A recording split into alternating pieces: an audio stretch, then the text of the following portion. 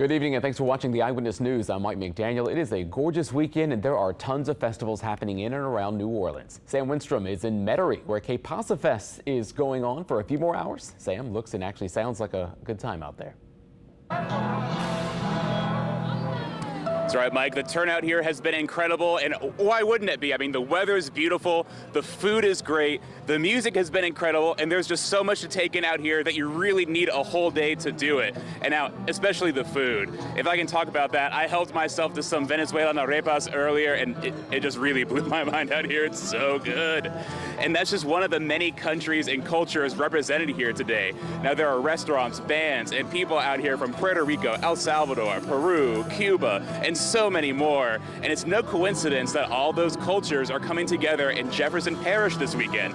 Jefferson Parish actually has the largest Latino population in Louisiana, and the festival organizers tell us that Que Pasa Fest is both a celebration of their heritage and of their current home right here.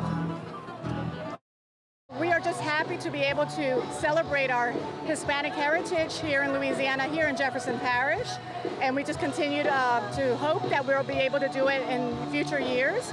And I think so, because our community loves Jefferson Parish, so we're going to just stay here.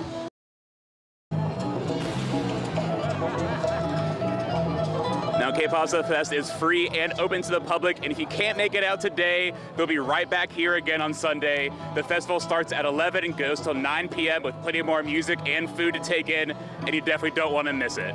But for now, reporting live out of Jefferson Parish, Sam Winstrom, Eyewitness News. Enjoy yourself out there, Sam. Thanks. And now to the West Bank.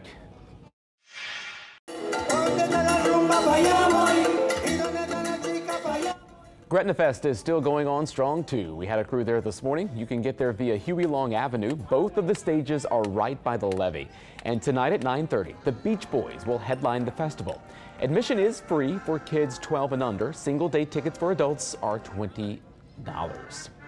Here in New Orleans, Gentilly Fest goes on until 11 tonight and then reopens 11 tomorrow morning. Oktoberfest also ends at 11 tonight. If you missed it today, don't worry. It will be back 2 weekends from now, October 21st and 22nd.